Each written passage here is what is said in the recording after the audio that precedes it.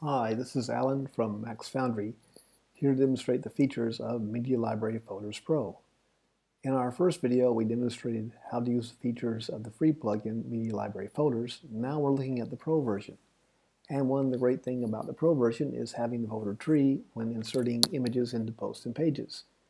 So let's look at the Media Library here in a post. We'll wait for the folder tree to load.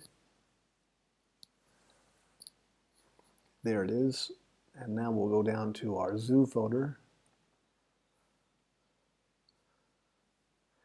We can select an image and insert it into our post. Going back to the Media Library Folders page, one of the features in the Pro version is categories. Now you can classify your images according to category. Our Pro plugin is compatible with the Enhanced Media Library plugin, which allows you to do the same. So we can view our zoo folder.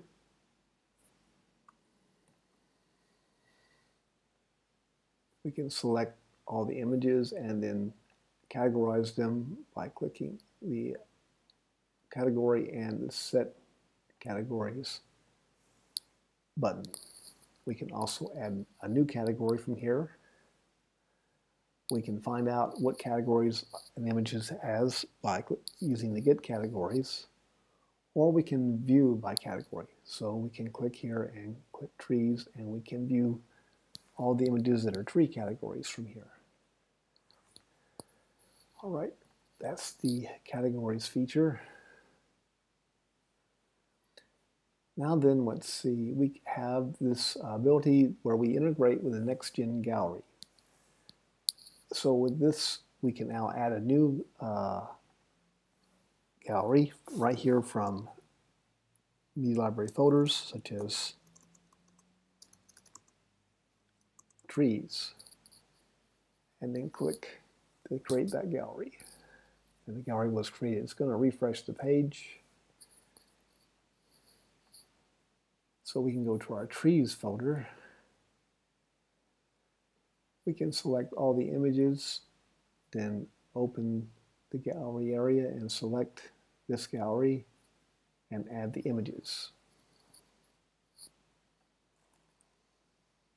And it added 7 images. So then if we go to the next gen page and refresh it, we'll see our gallery has been created and it contains 7 images.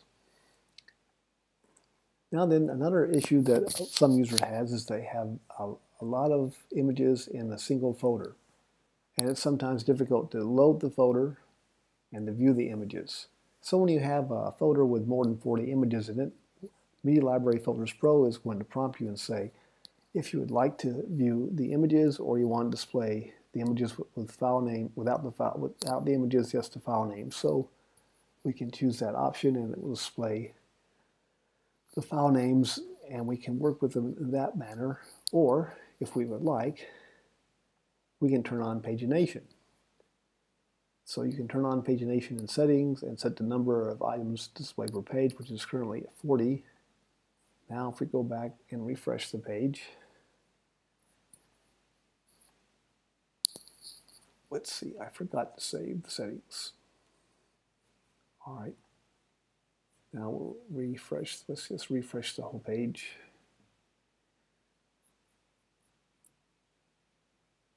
And view the collection folder. And now we have our images, then we can go to the next page, or we can go to the previous page.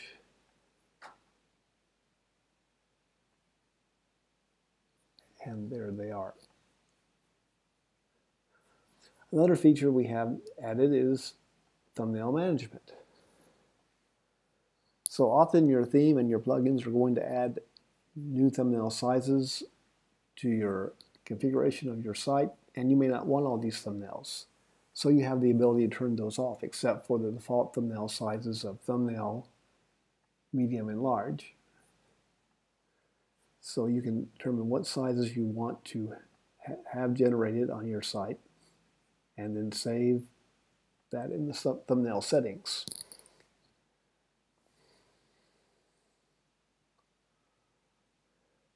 Now, when you upload a new image, only these sizes and the default sizes will be generated. If you wish for Media Library folders to go through your media library and remove these unnecessary sizes, you can click here and it will scan and remove those sizes. And if you ever change your theme and your plugins and you want to refresh the list of sizes, then you click Reset Defaults. Then there's another feature we have, which is that you can set folder access by user role. User roles such as administrator, author, editor. You can turn that feature on by coming into settings and enable folder access by user role. It's going to refresh the page and it's going to add a new menu option, set user access. So on this page, you'll have a folder tree and a list of user roles that have the ability to upload files. You can select one of them. Currently, everybody, when there's nothing checked, then the role has access to all the folders. But you can decide, I want to only give the, let's say, author role, those users, only access to certain folders.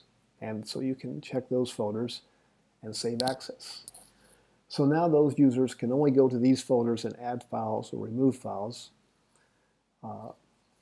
It does not prevent users from on the internet from accessing the files from those folders or downloading those files. It's not that type of protection. It's only protection from logged-in users from modifying the contents of the checked folders.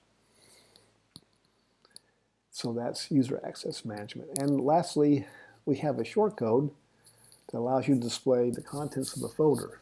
So you use this shortcode as it's mentioned in the README file, and you get the folder ID to tell it which folder to display. And how do you get the folder ID?